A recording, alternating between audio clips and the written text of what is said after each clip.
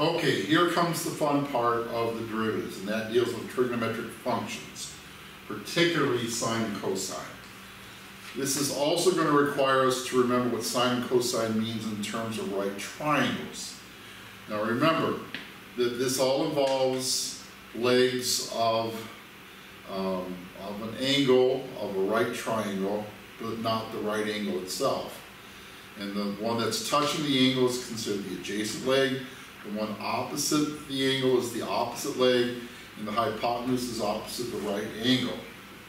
And what we're going to use here is something called the squeeze theorem. And the squeeze theorem basically shows us how we can determine a value in the middle of two substances that gets closer and closer in limit to either side of a particular value that we have in question. We can find the limit from both directions, and if the limit for the two on either side are the same, then that is the limit of that one right smack in the middle of it. Alright, so what we're doing here is we're going to take a look at an angle going from the x-axis up to a part of the curve that we have right here. The arc is what we're looking at there. But we're looking at three triangles. One in which the triangle is outside. The one in which the triangle is not a straight line right here. We're looking at what we call a sector. And the third one is when we have the triangle on the inside. And what we're going to look at is the limit as we get closer and closer to this curve here from the inside, and closer as we move towards from the outside. And we hope to get as close as we can to this triangle right here.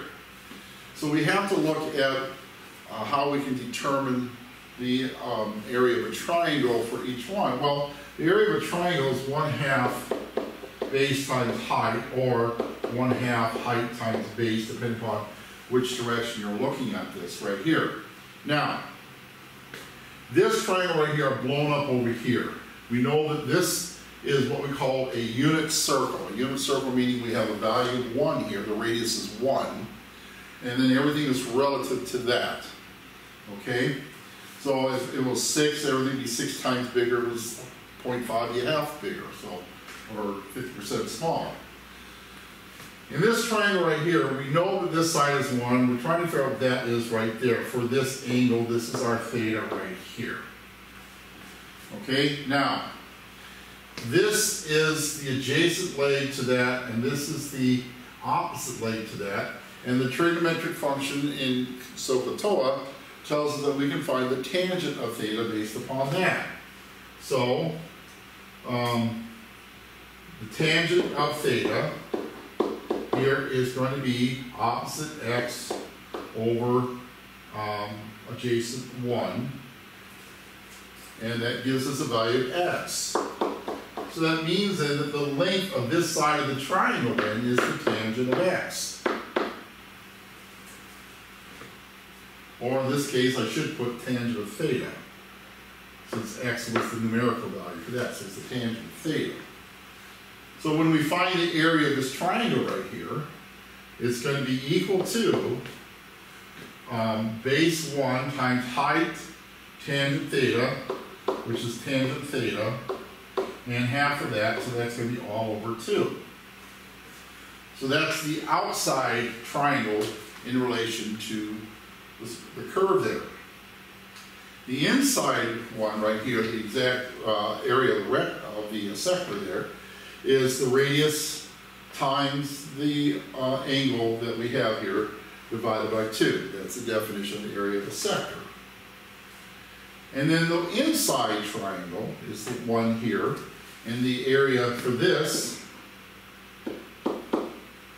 is equal to, and this is identified, this right here is, this point right here is cosine theta sine theta. So, this gives us the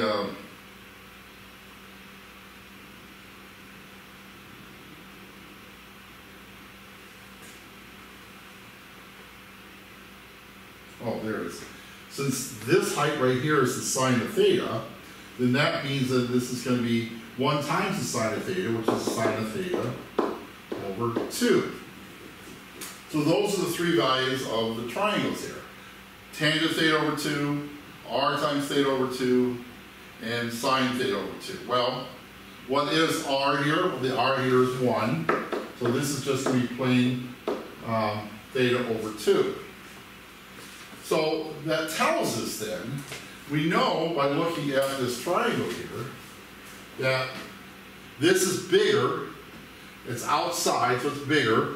This is going to be smaller than that, and this is going to be even smaller than that. So we have the hierarchy. So we have tangent of theta over 2 is greater than or equal to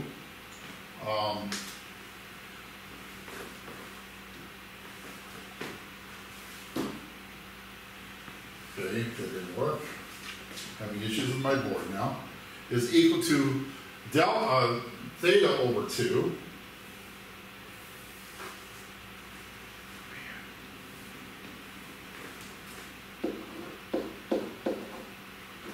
which is greater than or equal to sine of theta over 2.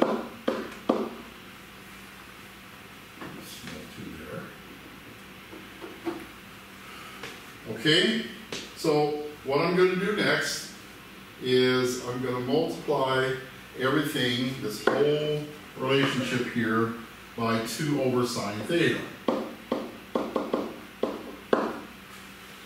That's just to make one of the values equal to 1, our value of r. Now, we have to remember that tangent of theta is the same thing as sine theta over cosine theta. So I'm going to replace this with sine theta over cosine theta. So when we multiply this by this term right here, the sines cancel out and the 2's cancel out. So we are left with 1 over cosine theta.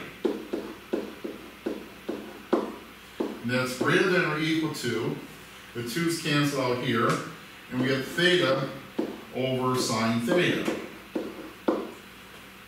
And then this is going to be greater than or equal to, and this will be equal to 1. Now, the next thing we're going to do is we're going to try and get rid of these values in the denominator. So we're going to take this whole thing and take the reciprocal of it. But when you take the reciprocal of each one, that's going to change these signs around. Because if this is 5 and this is 3 and this is 1, and you flip around, that becomes 1/5, 1/3, and 1, the order changes. So this is going to change all these symbols over to less than or equal to. This is going to become inverse of this is cosine theta. Inverse of this is sine theta over theta. And the inverse of this is just plain 1. The reciprocal of 1 is 1. So, the squeeze theorem, which is in your book, but is pretty much what I described there, says that these are all approaching the same thing. Since they were practically running, the smaller and smaller and smaller the distances between them, so we have virtually, no daylight in the distance between the arc and the line, we are going to get a value of 1. So this is a trigonometric function for sine theta that says that the limit as x approaches 0, or delta x approaches 0, I should say, of the sine of x over x, or if I want to use thetas, I can do that, but the book uses x's, is equal to 1. And that's going to be important when we start doing with the derivatives of trigonometric functions like sine. Now, cosine, when we do that one, it turns out that if we were to find the limit as delta x approaches 0 of 1 minus cosine x over x, we want to find this value right here, we can go through a series of values at which we can calculate that. Actually, that's not delta x, that's just plain x. So is the other one up front, so. In fact, I'll just fix that right now. This is just plain as x approaches 0. Alright, so anyway, getting back to this. So what I'm going to do is I'm going to take 1 minus cosine x over x, and I'm going to multiply the numerator and the denominator by the conjugate of 1 minus cosine x, which is 1 plus cosine x.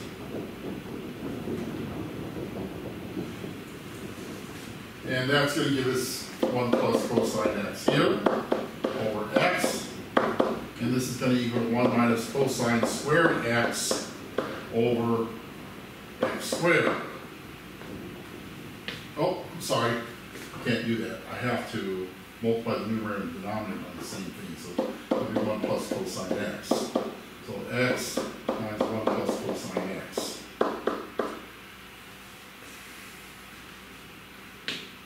So what we do with that then is I recognize that this is actually part of one of the trig functions that some of you will probably remember, which states that sine squared x plus cosine squared x equals 1. So if we remove this cosine squared x by subtracting, this becomes equal to sine squared. Sine squared x over x times 1 plus cosine x. Well, right now this just looks like an ugly, ugly mess. But what I'm going to do next is I'm going to separate the sine squared and make it sine times sine. We'll take sine x times sine x over x times 1 plus cosine x. And I'm going to make this a product of two different fractions. So this would be sine x over x times sine x over 1 plus cosine x. Okay, so at this point, I'm going to recognize that we just did an identity involving this. And we said that sine x over x is equal to 1. If we replace 0, since the limit is 0, so replace both of these with 0. The sine of 0 is 0. And 1 plus cosine 1 is 2. But 0 over 2 is 0. 1 times 0 is 0. So that means then that the limit of 1 minus cosine x over x is equal to 0, and that's our second trigonometric derivative function.